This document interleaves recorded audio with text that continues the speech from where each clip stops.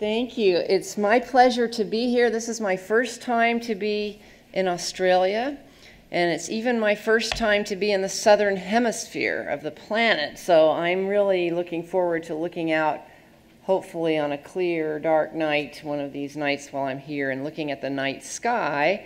I hope all of you have done that many times because it's a privilege. This is a little film made by by a program of the American Association for the Advancement of Science, and it's a little film series called Science: The Wide Angle. You can see it yourself online if you go to scienceforseminaries.org and look for Science: The Wide Angle. But these are little films about science and what's interesting in different types of science and why science is so compelling for humans. And so this is just a little trailer of this film series, and I thought this is a little appetizer for our evening together.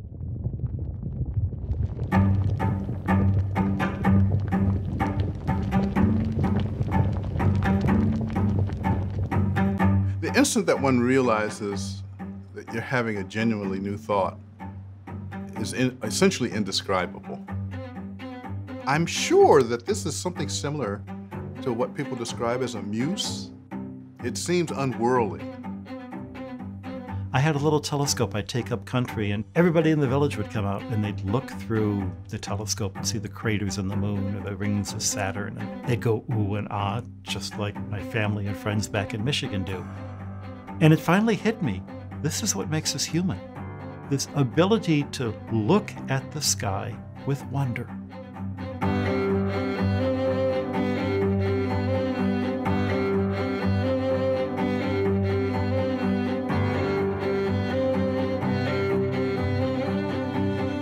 When I look through a microscope, I can't help but be struck with a sense of awe and wonder about what I'm looking at.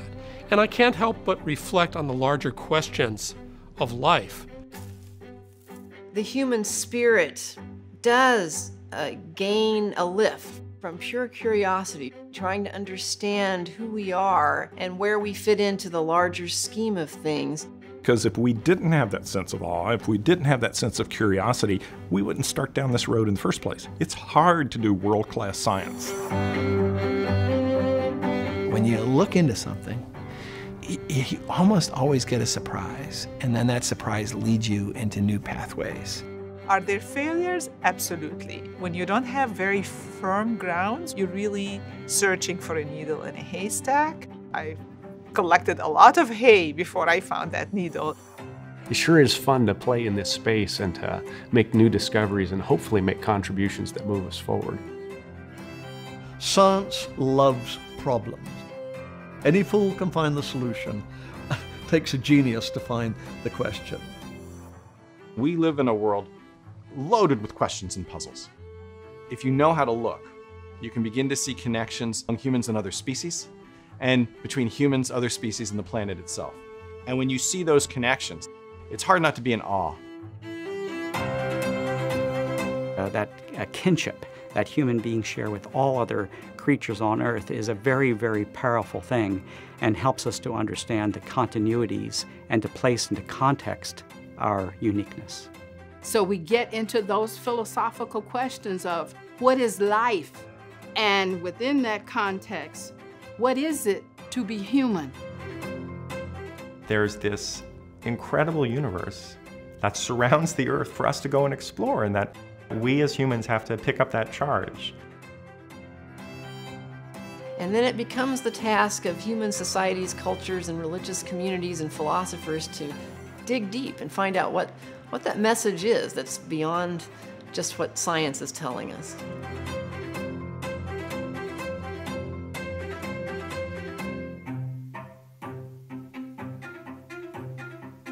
So do you feel a sense of awe and wonder as we get started here, I hope? I like that film, and I hope you did too.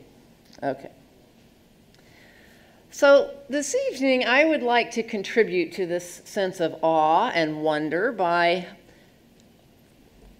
taking you on a little tour of the universe and what we're discovering about the universe all around us using different kinds of telescopes.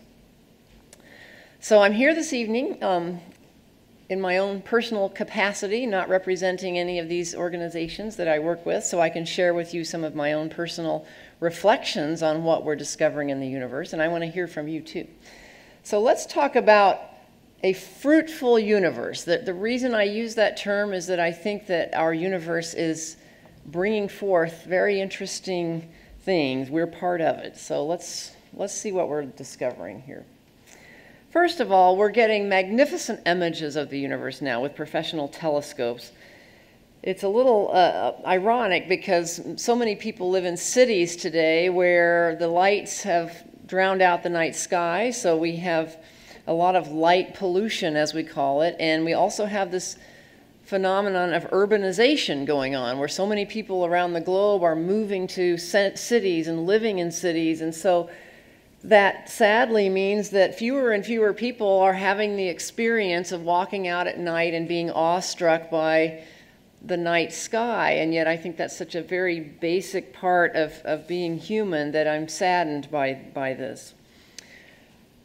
On the other hand, the irony is that our telescopes are getting so good these days, and the internet spreads things so well that we are able to share professional images like this from telescopes easily through the internet, and people anywhere in the world who have access to the internet can see gorgeous images of the sky that they may not be able to see with their own eyes. So in that sense, it's a good time for astronomy, at least. And we see beautiful images like this. In fact, we're almost so spoiled by being able to see them that we don't even realize what a privilege it is. But here's an example of an image of star formation. These are pretty newly formed stars, and stars have formed out of this gas. So you see this beautiful gaseous nebula around these young stars. Stars are simply collapsed balls of gas. We now know that stars are continuing to form vigorously in various parts of the galaxy and other galaxies too. These galaxies are filled with gas and dust, and the turbulent motions of these gas and dust tend to keep things from collapsing. But if you get a little eddy of gas that can feel its own weight, it will collapse under its own gravitational pull. And if you have enough mass of this interstellar gas and dust collapsing into small enough volume, you can get an enormous amount of pressure. The gravitational pull is enormous. And under those conditions, those unusual conditions of massive amounts of gas, mostly hydrogen, compressed into a very small volume, you get a reaction called fusion, where hydrogen atoms fuse. They produce helium, and that reaction produces light. And so a photon, or many times over, photons of light are produced in the cores of these collapsed balls of gas. And when those light photons can get out, it's basically the birth of a star. So a star is simply a little fusion reactor going on. And in fact, those fusion reactions create heavier things than helium as well. If you think of your chemistry, your periodic table, you know that as you move up from helium, you get to things like carbon and oxygen and iron. These things are all produced in stars. So light also is produced from stars and winds, and the most massive stars will send out winds that start blowing away the surrounding gas out of which the stars have formed. So many times you'll see regions with bright newly formed stars and remnants of gas around it that's being blown away. But I also want us to just pause a moment and see just the beauty of pictures like this, and be grateful that we have telescopes that can give us the eyes to see with sensitivity this kind of beauty in the universe.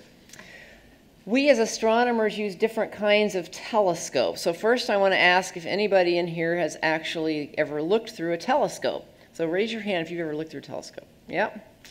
Good. Okay. Or been to a planetarium. Anybody been to a planetarium? Yes, good. All right, and most important of all, has anybody ever been out to a dark place where you could see lots and lots of stars? I hope so. That's the most important kind of astronomy. So that's your one takeaway. I want you to, from today, I'm going to show you a lot of things from big fancy telescopes, but I want you to be able to go sometime and just see the night sky in a place where it's really dark. Astronomers use different kinds of telescopes to study the universe in detail, and we need different kinds of telescopes to give us different types of information. So I often refer to this as like a symphony orchestra, where the conductor will call out music from the violins and from the flutes and from the percussion and all the instruments, and then use all that information together to give the full beauty of the piece of music. Likewise, astronomers typically use different types of telescopes to get different components of information that we need. So we have telescopes in space, we have telescopes on the ground, we have radio telescopes, we have visible light telescopes. And these telescopes are put often in kind of obscure places. So even though you may have a telescope in the city here in Sydney, maybe, do you have any telescopes in the city here? So you can see a few things with telescopes in the city, but why do you think we put telescopes usually in obscure places like mountaintops or deserts? Anybody brave enough to share with us your guess? Yeah. That's right. So our lovely atmosphere that I'm very grateful for, because it lets me breathe, right? But it's not very good for astronomy. The atmosphere, light traveling through our atmosphere gets distorted and blurred a little bit by all the turbulence. We also have water vapor in the atmosphere, which adds a problematic effect. And there are some colors or wavelengths of light that can't even make it through the atmosphere. The atmosphere filters out that kind of light. So that is why telescopes are often put in obscure places. Radio telescopes are often put out in deserts, away from populated regions, and often in valleys surrounded by mountains to protect them from radio interference.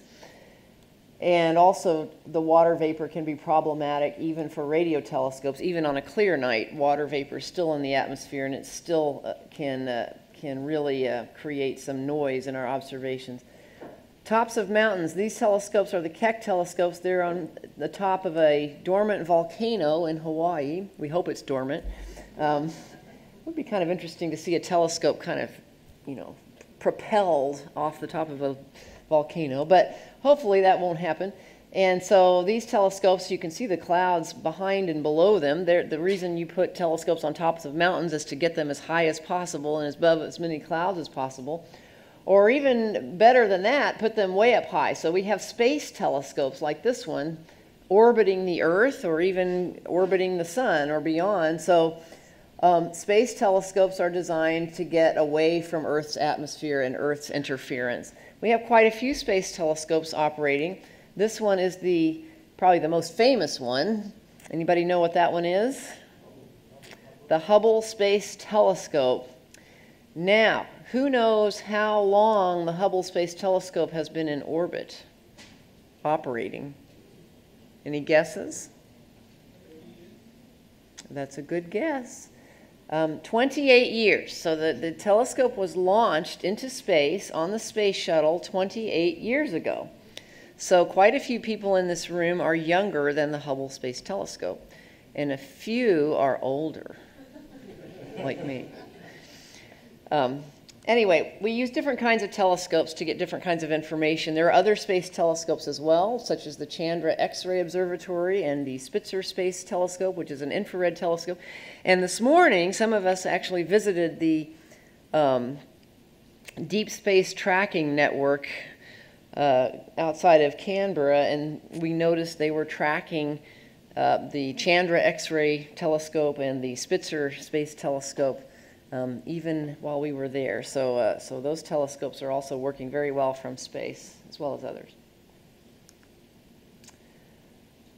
There's our space telescope. It's about the size of a bus, a city bus, and it receives commands from the ground to tell it what to point at in space. There are science instruments. The light will come into the open aperture here and go down the tube to a big mirror and then bounce off the mirror and back to a secondary mirror up toward the front and then bounce off that mirror through a hole in the primary mirror and reach the back, where inside here there are science instruments like cameras and spectrographs.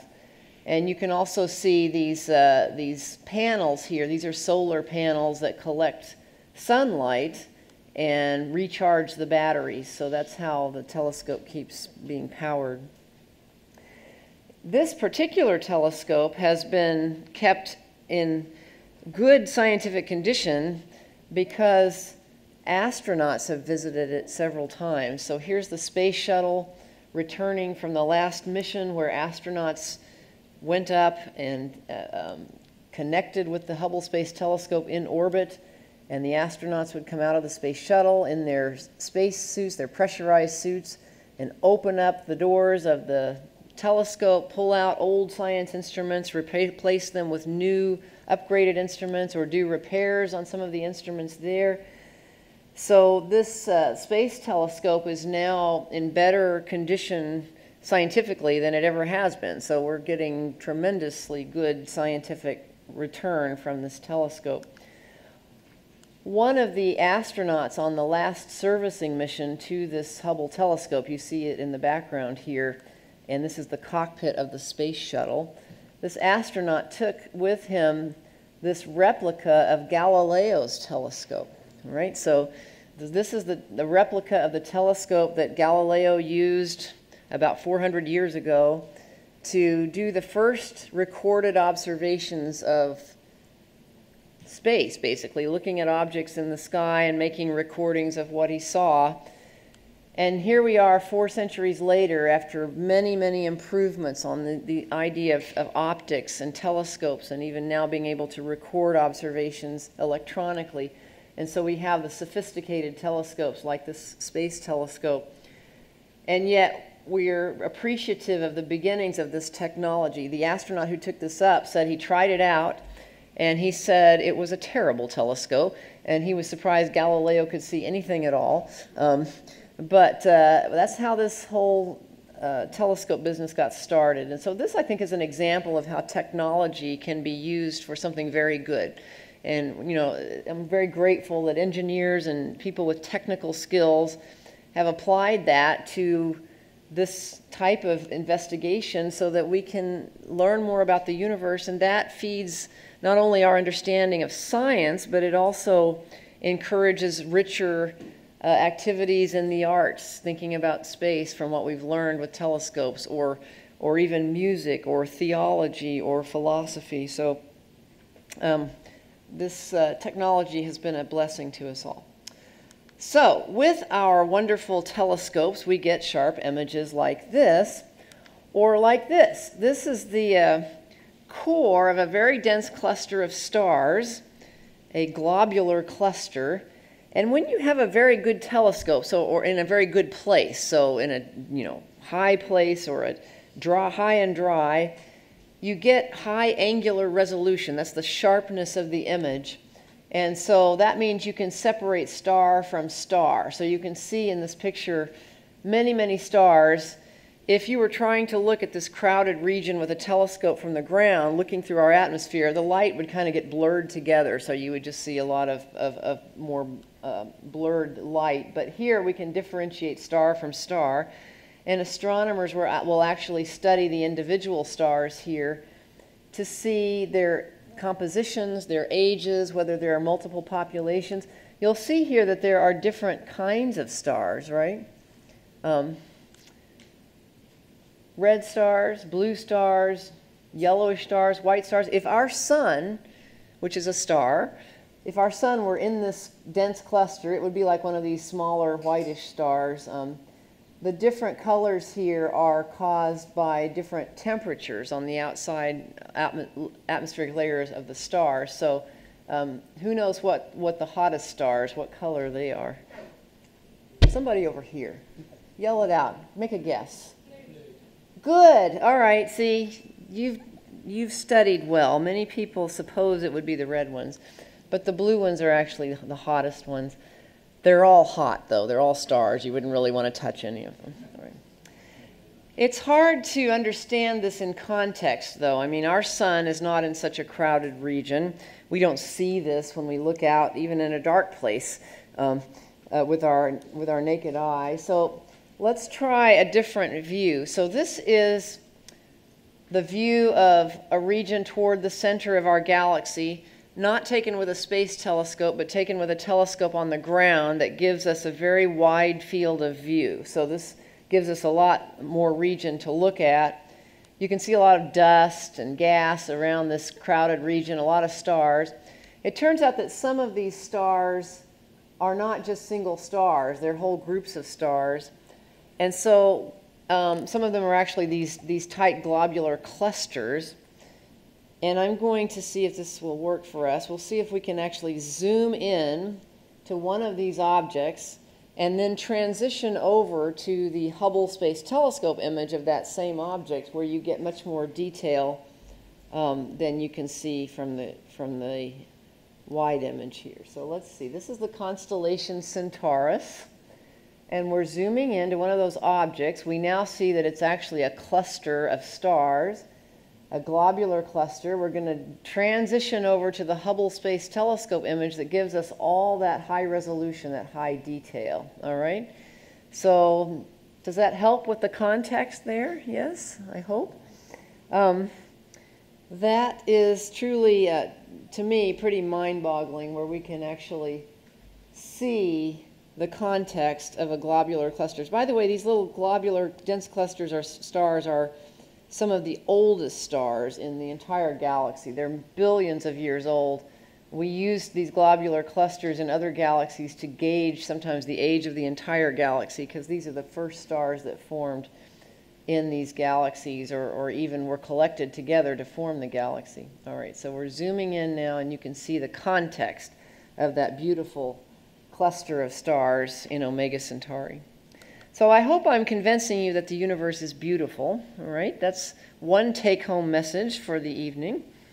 Let's look at some more beauty here. So here's another region of the sky. This is the way it's supposed to look, right side up, but you all may recognize this in a different orientation. But do you know what constellation this is? This is Orion, that's right. Yes, I saw this last night looking out the car window as we were driving, and it was really bizarre because you all see it in a very different orientation here.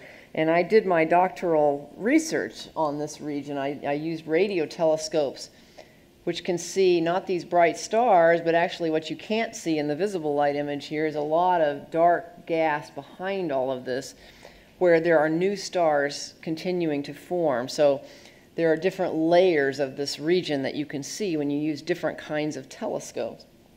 But this is an image taken from a telescope on the ground, which gives you a wide field of view. So you can see this whole region of Orion. You see this famous star Rigel here.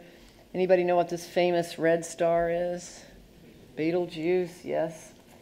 Then you see in some legends, this would be the belt of Orion, this would be the sword of Orion, but it has different kinds of descriptions as well.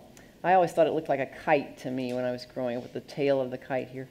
But you'll notice that when you look at these stars in Orion, even with your own telescope or small telescope, you can see some kind of fuzziness around these regions. They call these nebulas or nebulous. Anything that's kind of fuzzy, an astronomer will say is a nebula. And this telescope has a little bit of heightened red sensitivity, so it's noticing that this star with that special telescope capability shows a little bit of reddening here. But we'd like to see more detail of this nebulous material here, right there. And so we're going to zoom in. So the Hubble Space Telescope doesn't see this big field of view. It sees small fields of view, small areas, but in greater detail, as we saw before. So when we look at this little reddish pink region here in more detail with Hubble, it looks like this. Okay. So this is the Orion Nebula, It's a beautiful, colorful, star-forming region. The gas is lit up in these beautiful colors because big, massive stars have already formed out of this gas. These little pockets of gas have collapsed into new stars. The light and the winds coming off of these massive stars, much bigger than our sun, are kind of blowing away the surrounding gas, but in the meantime, one of these massive stars is powerful enough that its radiation actually ionizes the gas. That means the photons of light hit the atoms of gas and temporarily separate the electrons from the nucleus of the atom. When these atoms recover, they release colorful light. So when we see colorful light, we say, oh, that's beautiful, but we also say, this is a signpost that star formation is active, that massive stars are forming and are ionizing the surrounding gas before it blows away. And again, this is just a tiny colorful region on top of a much bigger dark cloud that's not ionized, that has protostars forming in it that we see with radio and infrared telescopes. A lot of times in these regions you see these pillar-like structures.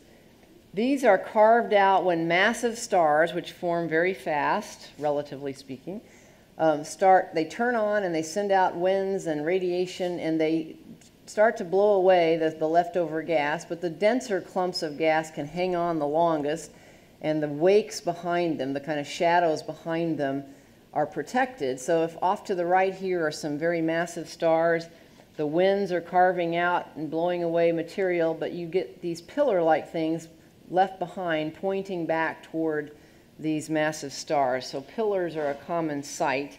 And lower mass stars take longer to form. So often you find lower mass stars still forming in these column-like structures. Here's another beautiful column-like structure. This is the Horsehead Nebula. I really wish we could turn down the lights a little bit more because these are beautiful pictures, but we'll do the best we can here. So this is the Horsehead Nebula. You can see a lot of gas and dust and kind of ethereal, the videographer, yeah, oh, wonderful, that's perfect, that's perfect. All right, so isn't that better there? Let's see. Actually, let's go back and see our beautiful stars again. There we go. There's the beautiful stars. All right, let's go back now and look at the Horsehead again. You can see a lot of the dust, the gas, and it's a beautiful kind of ethereal thing. Maybe it looks like a horse. To me, it looks like a dragon. You can decide what you think it looks like. Some people think it looks like a tapeworm. Okay. Older stars are beautiful too. Older stars become unstable when they start running out of that inner hydrogen that's creating the fusion process that emits light. So when that instability sets in, the stars start doing funny things. They start releasing their outer atmosphere, for example. So here's an older star that has released part of its outer atmosphere. You can't see the star itself buried in here, but you see this puff of gas that's been emitted. So this is called the Bubble Nebula from an older star. These clouds of gas and dust and stars are often held together in these large collections we call galaxies. Here's an example of a galaxy. It contains probably 200 billion stars, something like that, and a lot of gas and dust filling the volume of it. There's so many stars that the light just kind of blends together in the core here, and you see these, over time, these spiral arms full of stars and gas take shape. And if you look carefully here, you can actually see other galaxies in the background here and here. I just kind of chose this galaxy at random out of a catalog of galaxy images, but I think it's particularly beautiful. And so did the astronomers who found it, obviously, because they were so moved by the beauty of this galaxy that they named it NGC 1309, you see. Catalogs of astronomy aren't very poetic, but... All right, so we've learned that the universe is beautiful, but I want you also to know that the universe is active. It's not stagnant, all right? So let's start with our solar system. This is our beautiful planet Jupiter. In this image, you can see the atmospheric bands. Jupiter is not like Earth at all. It's a very, very large gas giant planet. It's mostly gas, although there may be some solid core way down in the middle. There's a giant red spot here. This great red spot is known to be a storm. It is changing. We're watching this system over the years, over and over again, and seeing how this storm is shrinking and getting smaller and changing shape, and other little storms are cropping up. So things are active and dynamic on other planets. The weather changes. When we look with different kinds of telescope detectors, we can see different things. So this is what Jupiter looks like in visible light with a very good telescope. But if you look at Jupiter with a camera that senses ultraviolet light, you can see something quite different. Ultraviolet light is more energetic than visible light. And when we look at Jupiter with a telescope that sees visible light and also ultraviolet light, we see this popping up on the magnetic poles. These are the energetic regions of the auroras, basically the northern and southern lights of Jupiter. They're excited when charged particles interact with the magnetic fields around Jupiter. So we can watch this dance around. In fact, if you go to the Hubble Space Telescope website and look for animations, you'll see this video of this thing dancing around over time as the magnetic field fluctuates. And there's actually a probe at Jupiter right now. The Juno probe is actually at Jupiter, orbiting and measuring its magnetic field. So we can correlate what probes at the planet are measuring with what distant telescopes can see.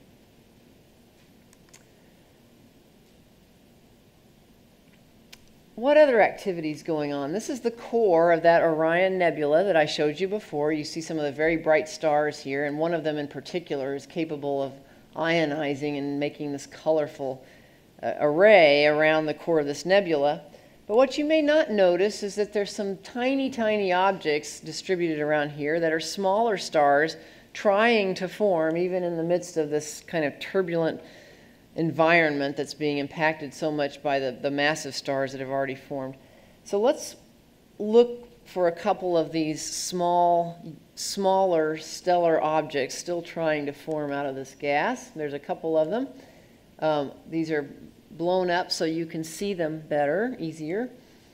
And so these are two young stellar objects still trying to form fully, but they're hot enough that they're showing up.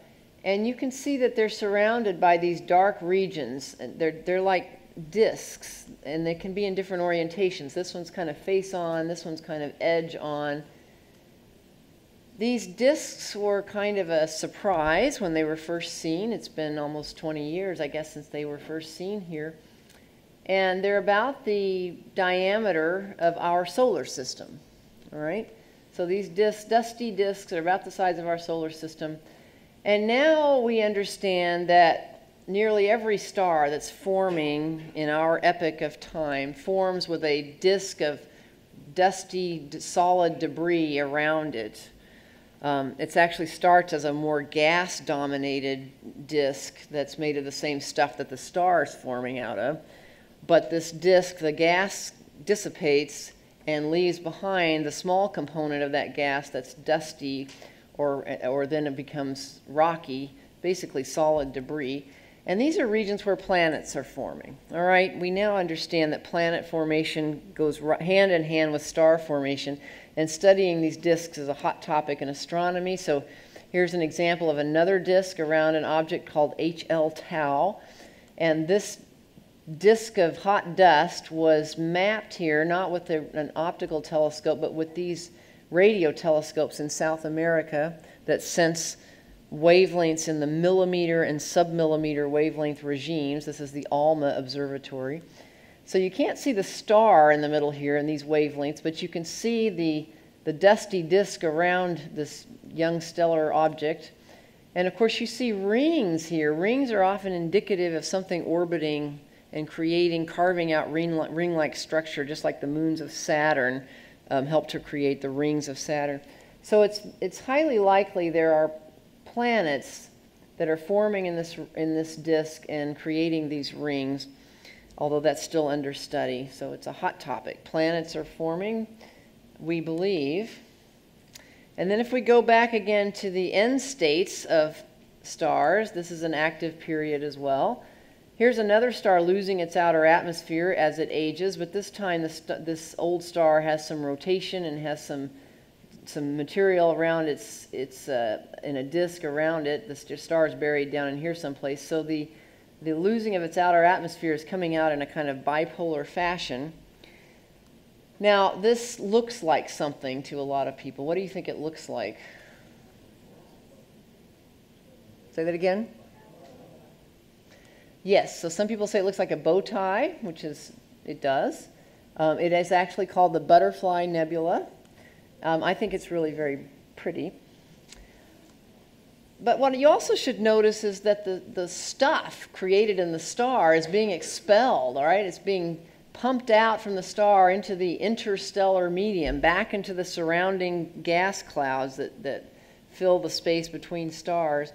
So that fusion factory of the star inside that's created not only helium, but actually things like carbon, oxygen, iron, is now being expelled into the surrounding gas. Here's a more dramatic example. This is the debris of a star that actually exploded. So the most massive stars, when they start running out of fuel, they become unstable enough to actually explode as a supernova. So this is the debris of a supernova explosion. The star exploded about 1,000 years ago. There were sky watchers in China who saw this and recorded seeing this star brighten up in the sky, and people watching the sky have been able to see the debris from this ever since, especially now with our good telescopes. So this image shows the supernova remnant. The different colors here show up in the different filters of the telescope, and they are emitted from the different kinds of elements forged in the star and in the explosion.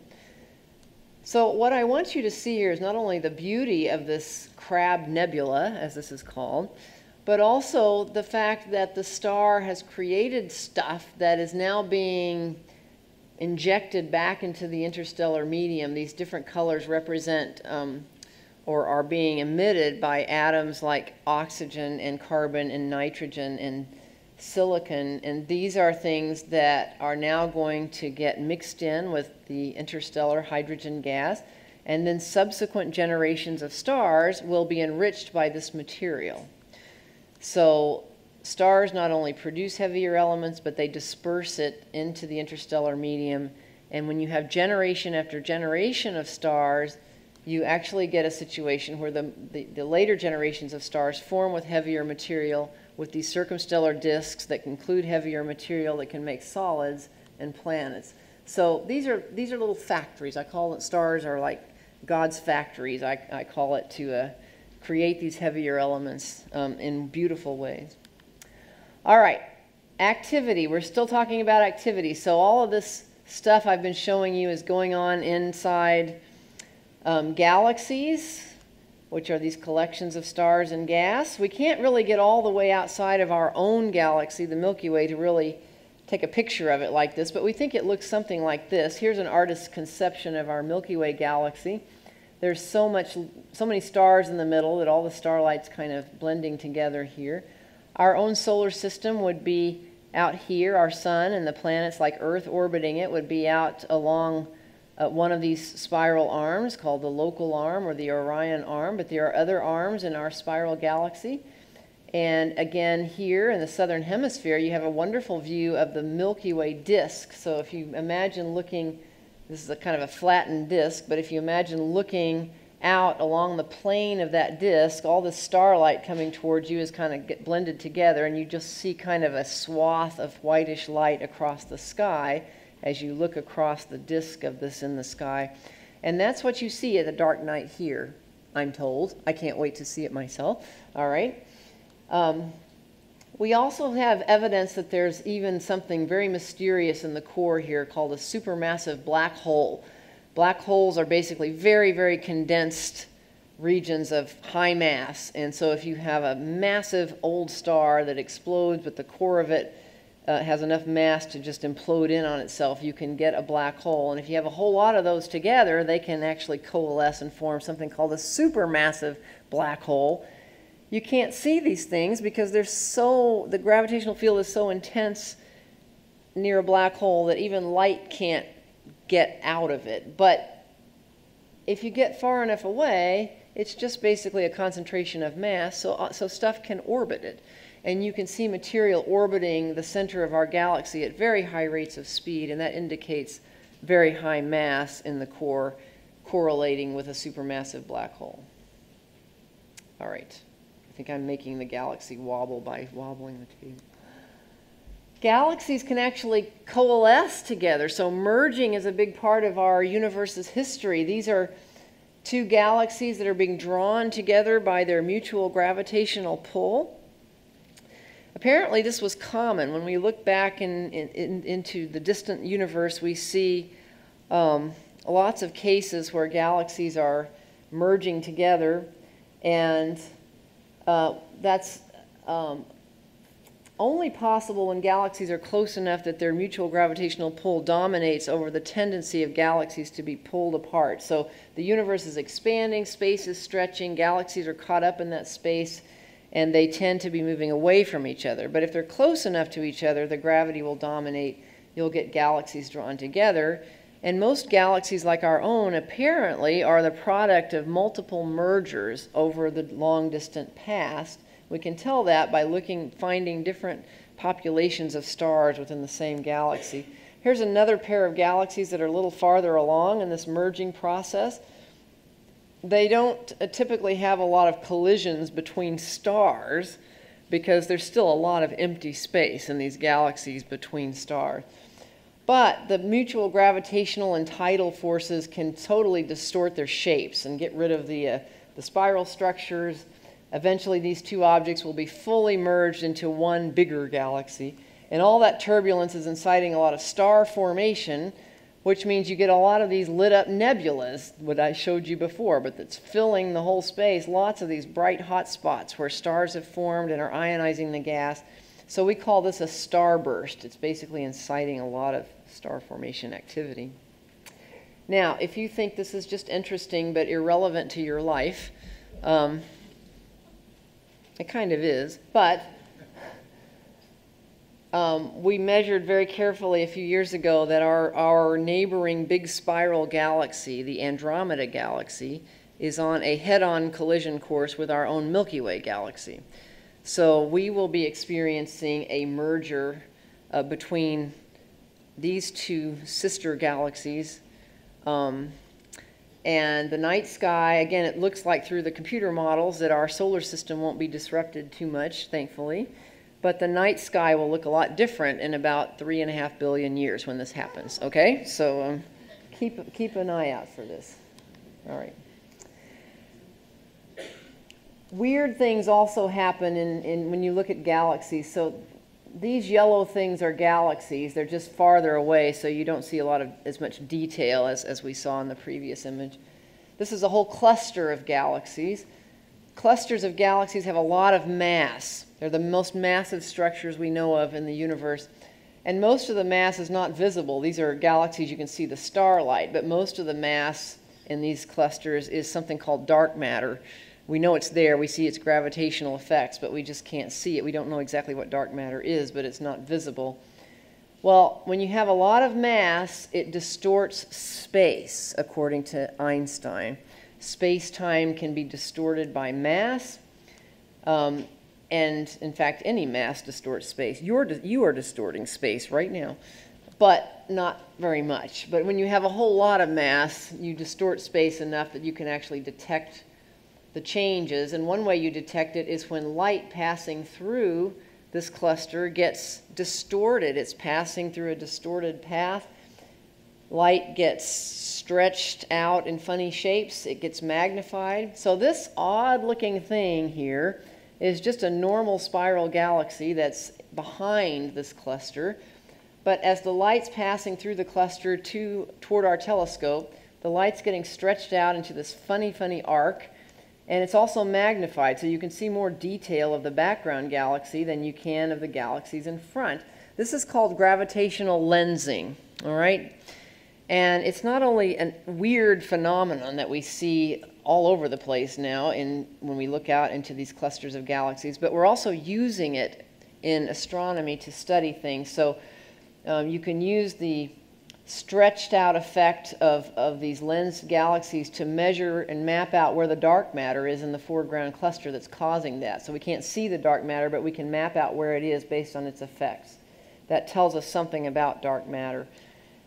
We can use it also to see these distant galaxies in a great detail that we wouldn't be able to see otherwise if they weren't magnified by this effect. So here we can actually see and even measure the composition of this background galaxy that's very distant that we wouldn't be able to see at all if it weren't for the gravitational lensing effect. All right, so we've seen that the universe is beautiful. We've seen that it's active. We're also seeing that it's enormous, all right, both in space and in time, and also in the numbers of stars and galaxies that we see. So we know of galaxies, and for about a century now, we've known that there are other galaxies as well. My favorite image here is the ultra deep field taken with the Hubble Space Telescope, where the telescope was pointed in a direction of the sky where there aren't very many nearby stars to kind of drown out the image. And light was just collected for several days, so you could see the faintest thing showing up in the picture.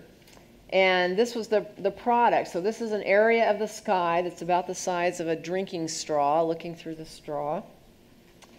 These are not stars, all right?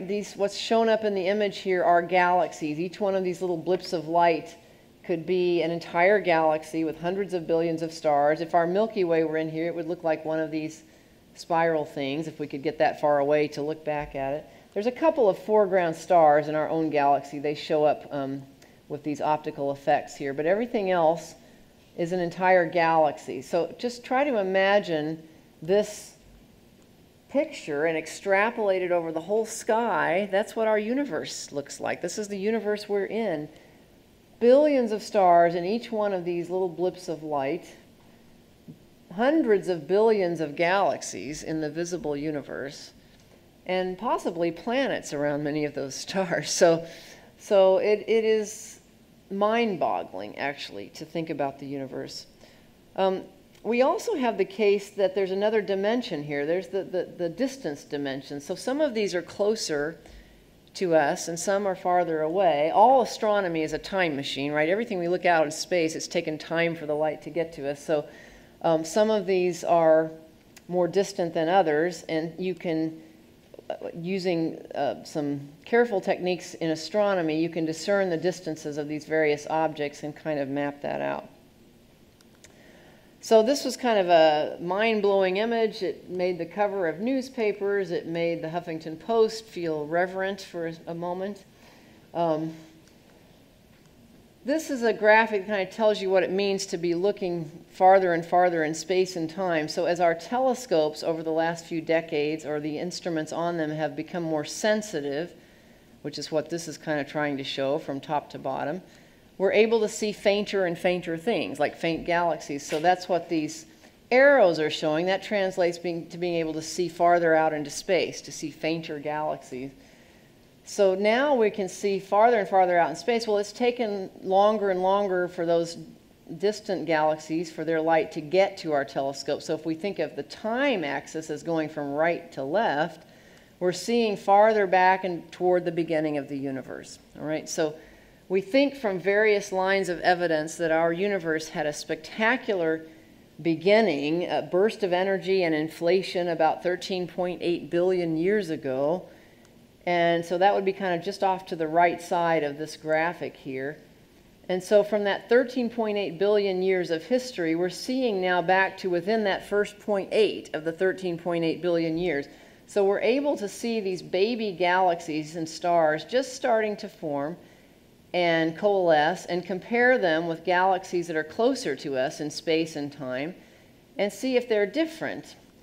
And indeed they are different. We can see that things have changed over this time scale of the history of the universe here.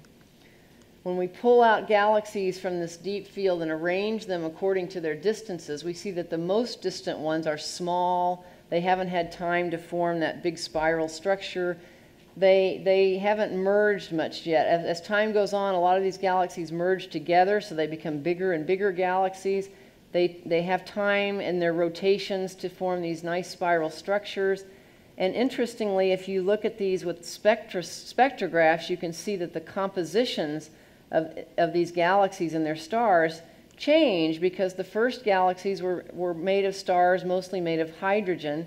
But once you have generations of stars coming and going and producing those heavier things like carbon and oxygen, the galaxies like our own have still mostly hydrogen, but a lot of the other things too.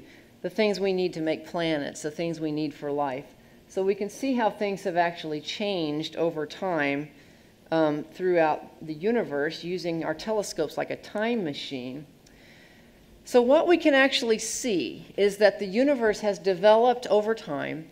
It continues to mature and change with the production of stars in galaxies, and then stars producing these heavier elements, and then, you know, later generations of stars being able to form with heavier elements in disks around them that can allow planets to form.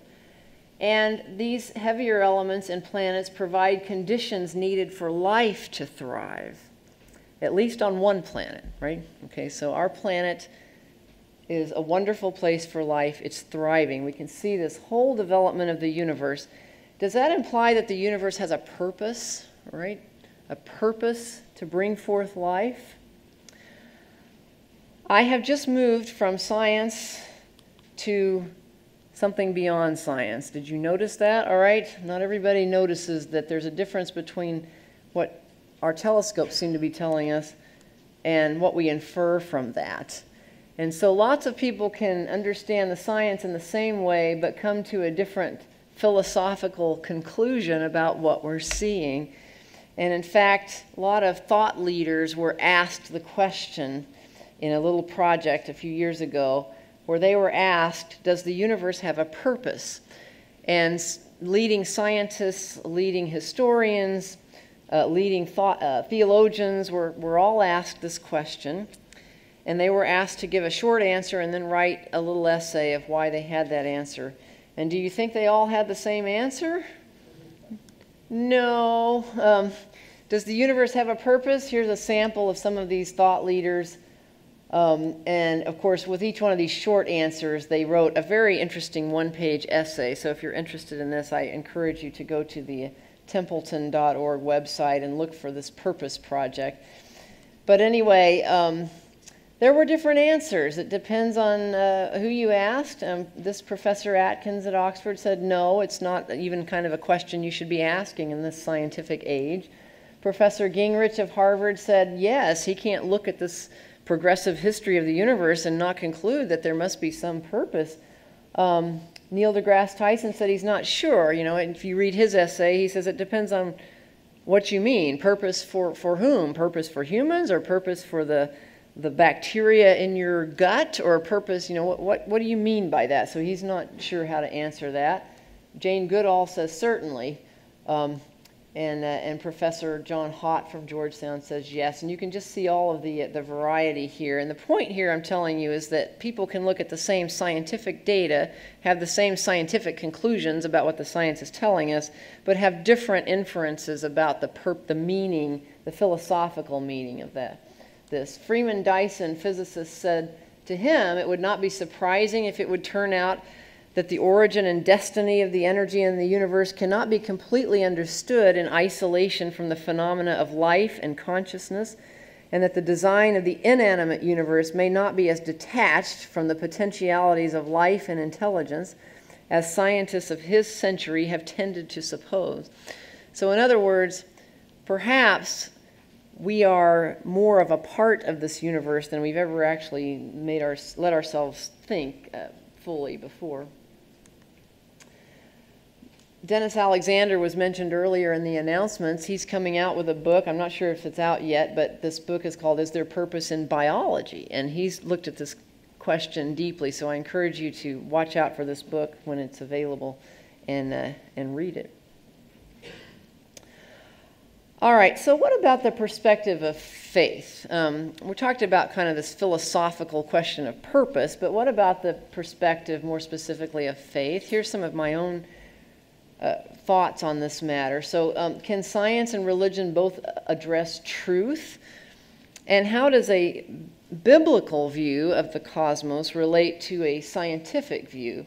I think very simply it's helpful to remember that science is very good at answering questions of physical cause and effect. How do things work physically in the universe, and when, natural history, and why in terms of physical cause and effect. That's a great skill for our scientific method. But science is not very good as a tool for answering questions like why, capital W, why? Is there a purpose? Is there a God? How should I live my life? These are questions that are better asked through our tools of faith and things like Scripture and those kinds of things. And so I often find that there's a lot of issues in our culture, even when people are using the wrong kind of tool to address the wrong kind of question that doesn't go with that tool. So just kind of making sure that we're asking the right questions of science and the right questions of faith, and not trying to have science answer questions of ultimate purpose, nor asking our faith tools to answer questions of scientific detail. But nevertheless, we're pursuing in both realms truth, and I like what Sir John Polkinghorne said here. He's a physicist who became an Anglican priest. He was the president of Queen's College in Cambridge for years, and now writes many books on how science and religion and faith and theology relate. And he said science and theology are both concerned with the search for truth. In consequence, they complement each other rather than contrast each other. He says, of course, the two disciplines focus on different dimensions of truth, but they share a common conviction that there is truth to be sought. And I think that's true. You know, science and theology both believe that there's something, if we look and we search hard, there are truths to be found, important truths, as opposed to some components of our modern culture which would say there is no such thing as truth. So in this sense, science and theology are very close siblings. So we have some questions sometimes if we think about things through the eyes of faith. Could the universe tell us something about the nature of God? Well, I don't think that the universe, by looking at the universe with a telescope, you can prove God or disprove God or that kind of thing. I don't think science tools should be used in that way. But I do think if you are a person of faith, as I am, that looking through those eyes of faith and taking in what we're learning with our science instruments, you can have some resulting philosophical inferences. So these are not scientific conclusions that I'm about to tell you. These are philosophical inferences from a faith perspective that I glean from looking at the universe. You might glean something different, all right? So here's what you might glean about the heavens reflecting the character of their creator, looking at it through a faith perspective, all right? I would glean that perhaps the creator seems to be powerful, right, from what we're seeing, and creative. This idea that stars themselves are the factories that create the heavier elements that we need for planets and life, that is a very amazingly creative process. A creator and a lover of beauty, the fact that we can recognize beauty and that there is beauty and we can recognize it, that connection. I mean, there are scientific ways of describing why our neurons and why our brains look at things and label it as beauty, but they're never quite fully satisfying. There's something about beauty that we know what it is, but we don't fully understand it, and yet we can connect with the beauty of the universe. How about patience? It looks like the universe is not infinite in time or space, or at least not in time. We don't know about the space part.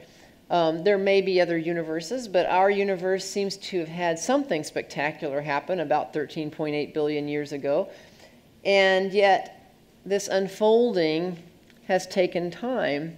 Now, to God, 13.8 billion years is nothing, right, if you're outside of time, but still it shows a kind of patience where not everything is instantly available, a faithfulness that fundamental laws don't change constantly and randomly so that we can have meaningful lives, cause and effect, and so forth. Yet within these faithful fundamental laws, there is a basic context of freedom. There's even in the basics of quantum mechanics, we see that there are some uncertainties and freedoms even in the basic physical structures of our universe. It looks like the universe enables life, and so I would say that this might point to a creator who gives and enables life by enabling the universe to be fruitful for life. And that may, in fact, indicate love, enabling those of us who are having this conversation, sorry, you awake now? To investigate, to be awake and alive, right? And to appreciate the magnificent cosmos of which we are a part. So I do think that these are indicators of the character of a creator, philosophically inferred. You may come up with a different list, all right? So a different list is okay, but these are the kinds of things I think you might infer by looking at the heavens. There, I might do that again sometime at random and just wake everyone up. It's powerful, isn't it? What about specifically? Does the Bible say something about the natural world? Well, we can all pick out individual verses in Scripture and dwell on them, but let's just think about it as a whole. You know, the Bible is a collection of many books from different authors and different audiences, but together there's some general themes, I think, that God is responsible for the heavens and everything we find in nature, that nature gives glory to God, and that I think you can even infer from Scripture that God is pleased with discovery and with good stewardship of where we are. Sometimes there seem to be difficulties in trying to reconcile some particular teaching of Scripture with some particular finding of science. And I think in those cases it's helpful to remember this two books model. I didn't invent this, but this is a graphic of this idea from a good book called Origins by Harsma and Harsma. In this model, God is the author of both nature and Scripture, from both of which give us aspects of truth. And there is no conflict in God's view of the relationship between nature and Scripture.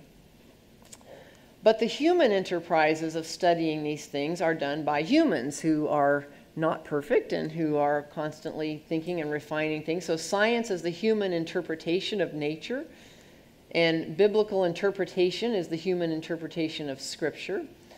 And Scripture itself is written down through human beings, I believe inspired by God. But this human enterprise of science and biblical interpretation is constantly being refined. There can be errors and changes, and there can be conflicts between our scientific understanding of nature and our understanding of Scripture. And these things can influence, science influence worldviews and politics. Biblical interpretation can influence theology and church traditions. So it's important to have conversations where there seems to be difficulty in reconciling things from science with reconciling things from Scripture. But just remember that in God's realm, there isn't a conflict. This is down here in our realm. And most often in Scripture, we look at nature, in particular the heavens, they're mentioned in the context of praise for their creator. You know, science wasn't invented back when Scripture was first recorded. It's one of the favorite psalms that we have is Psalm 19. It says, "The heavens declare the glory of God. The skies proclaim the work of his hands.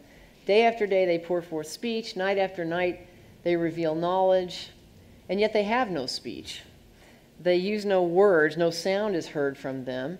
And yet somehow their voice goes out into all the earth, their words to the end of the world." This is a beautiful passage. It's very true, right? People around the globe are touched when they have a chance to glance at the heavens, and they feel that there's something that we can glean from the heavens, even though the stars don't speak words to us.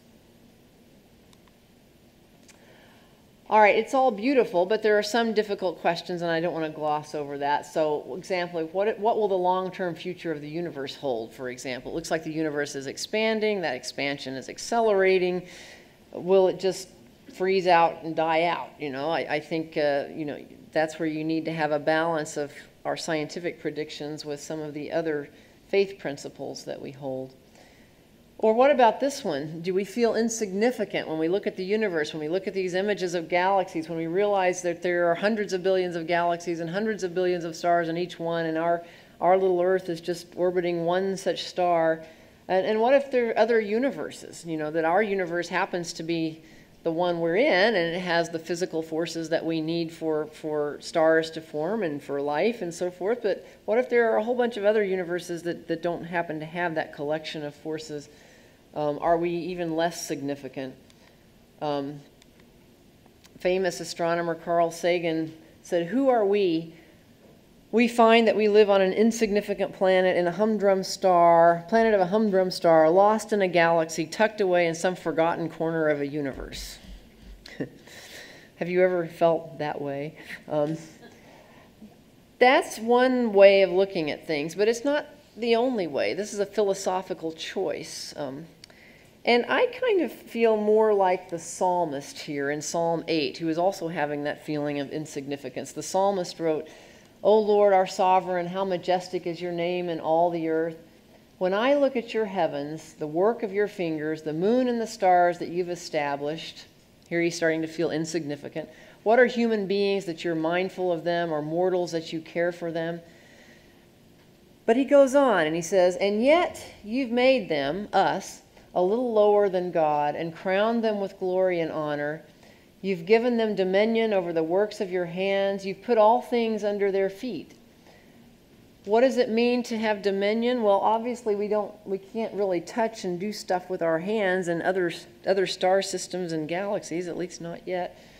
I view this as understanding. We've been given the gift of being able to explore. I think science would be included in this gift. Our significance, according to the psalmist, is not from our position in space or our lifespans. It's because God has given us significance, and that we have the ability to study the universe and contemplate our place in nature. And that, I think, is evidence of a kind of significance that we can be grateful for. And there are more tough questions, things about suffering and natural disasters and things of that nature. I don't have time to address all that, and I certainly can't answer all those questions. But for Christians, the answer is all based in the incarnation, which is a fancy word of saying that the God of the cosmos actually entered and became flesh, says the book of John, and dwelt among us. And it is in the person of Jesus Christ that we find a personal connection to God. And in fact, it is through him, we're told in Scripture, that the whole universe was created and upheld. He is our connection, a person, the person who is the source of all wisdom and all understanding and all life. So how do we respond to this amazing universe? All right, there are different things we could do. One of them is to give praise and to feel a sense of humility and awe. I hope everyone in here, wherever you're coming from, I hope you feel a sense of awe. I think another response is to feel a sense of appreciation for our little planet that we live on in this vast universe, and to care for it as good stewards, and all of its inhabitants, other people and other creatures on the planet as well.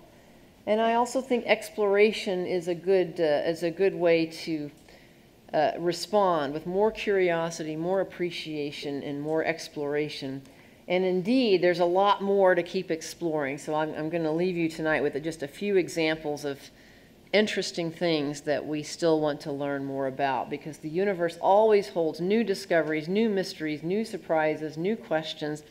Something very exciting happened a couple of years ago when, for the first time ever, we detected something called gravitational waves. Anybody heard of this?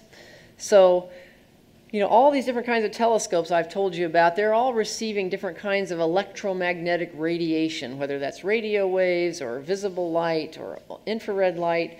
But Einstein said that if you had acceleration of massive things in the universe, it would actually propel a wave of distortion of space-time itself.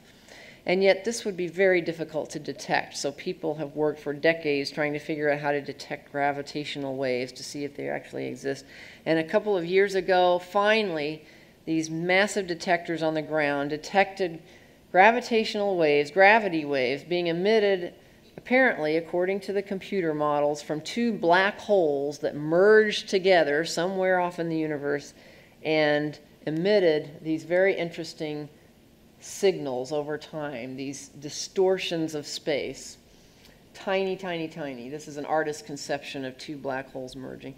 And just last year, another gravitational wave signal was detected, but this time it was from two neutron stars, which are dead stars, but when they collide and merge, they actually can incite an explosion called a kilonova, which you can see with other types of telescopes. So that was very exciting because you could then find out more specifically where this gravitational wave was emitted from and which galaxy it was coming from. Very exciting. We want to learn more about it. We want to understand better what this dark matter is I told you about. We want to understand what dark energy is. It seems like something is accelerating the universe apart. We just call it dark energy.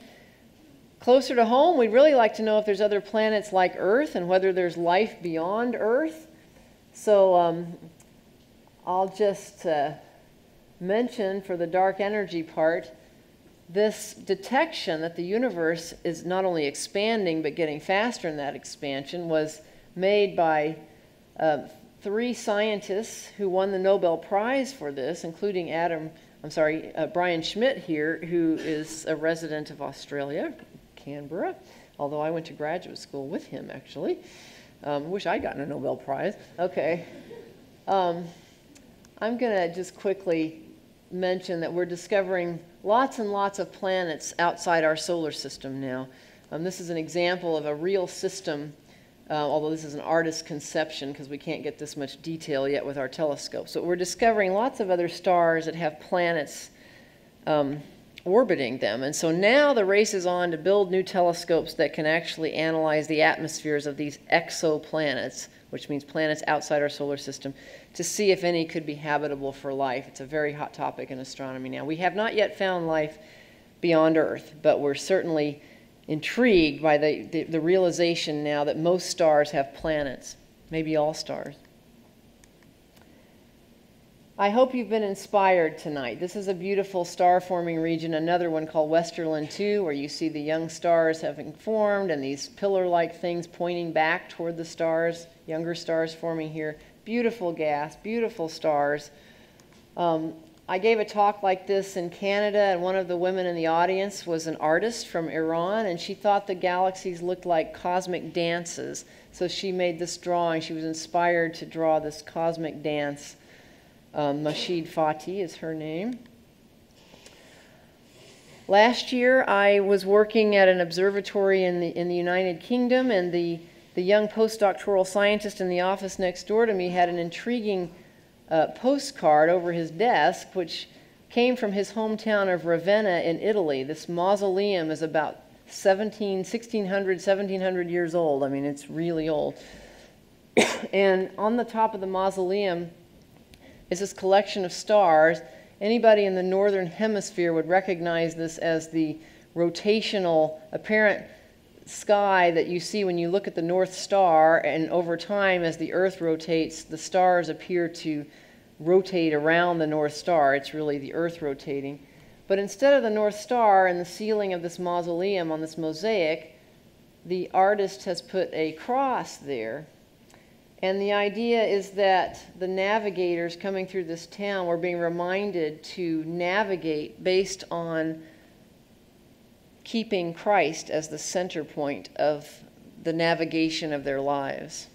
And so the scientist next door to me was being encouraged to do the same thing. He was given that picture by his peers back in Italy. He kept it over his desk to remind him to keep Christ as the navigating center of his life. This is my colleague Gladys. She's also an astronomer. She analyzes data from telescopes, but when she takes her holiday time, she goes and visits places as mission work, including this orphanage. In this orphanage, the children have plenty of food and clothing. But what they want to hear from Gladys is about space. Their spirits are lifted when she comes and tells them about what we're discovering in space. So I think space exploration can be inspiring to the human spirit. Even for people who can't necessarily see with their eyes what many of us can. This is a student at a school for visually impaired folks that I spoke to some time back in Maryland. We took images from astronomy and put different tactile coatings on them so that a galaxy feels different from a comet, that feels different from a star, it feels different from a planet. So people who can't see with their eyes these beautiful images can still feel the differences between what are in these images. And these students were just as excited and enamored by the beauty of what they were seeing through touch as what the rest of us feel when we see with our eyes. As we close tonight, I just want to show you that there's a lot of resources if you're interested for the relationship of science and faith and philosophy and ethics and how to piece all this together. These are some examples, so I'll put this up at the end too if you want to take a picture of this. But some great books, The Language of God by Francis Collins, who's a geneticist, but he has a lot of interesting science in his book and his own testimony of how he came to faith as an adult scientist.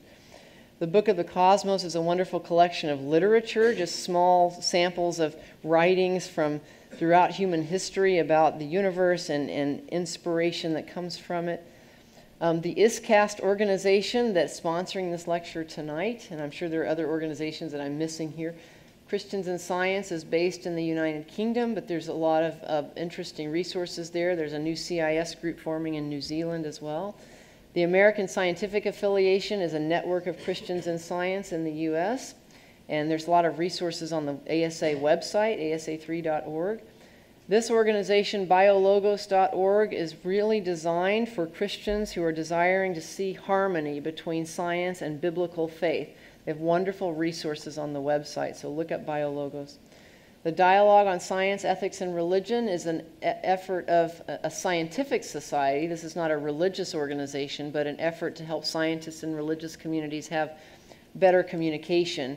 So there's good resources on this website, including the film series that I showed at the beginning. The Faraday Institute for Science and Religion in the UK has wonderful seminars throughout the year, and they put their resources on the internet. So there are wonderful videos and talks you can get there. And there's a great booklet you can get on the internet with different chapters written by different scientists or pastors or theologians called When God and Science Meet. And you can get this booklet for free as a PDF on this website, nae.net. I recommend it for personal or group discussion. My last slide. I gave this talk to a group of medical doctors, women in medicine and dentistry, a talk like this. And one of the doctors was so inspired by the pictures that she saw, Dr. Powell, that she went back at this conference to her hotel room and wrote this paraphrase of a well-known psalm and came back and showed it to me, and I was very impressed. So I asked her if I could show it to other people, and she said yes. So this is The Lord is My Galaxy Maker by Dr. Clydette Powell. She took this as, she was inspired to write this based on the 23rd Psalm. So some of you may be familiar with this psalm, this biblical psalm that goes like this: The Lord is my shepherd, I shall not want. He makes me lie down in green pastures, and so on and so forth. Well, she has rewritten this psalm in terms of looking at the heavens. So she wrote, The Lord is my galaxy maker, I shall not want for praise. He makes me lie down in green pastures and upwards look. He leads my gaze to behold his heavenly glory, and thereby he restores my soul. He leads me in colored paths of awe and wonder for his name's sake. Yea, though I walk through the valley of the shadow of death, I will fear no evil, for he is with me. His nebulae and star clusters and even their interstellar gas comfort me with assurance of his power and majesty. He prepares a tapestry of stars before me in the presence of my enemies. He anoints my mind with the joy of speechless discovery. My eyes overflow with tears. Surely hallelujahs and praise shall fill all the days of my life, and I will dwell in his celestial house forever. Amen? All right. We live in an incredible, inspiring, and fruitful universe, and thank you very much for your patient attention this evening. Yes.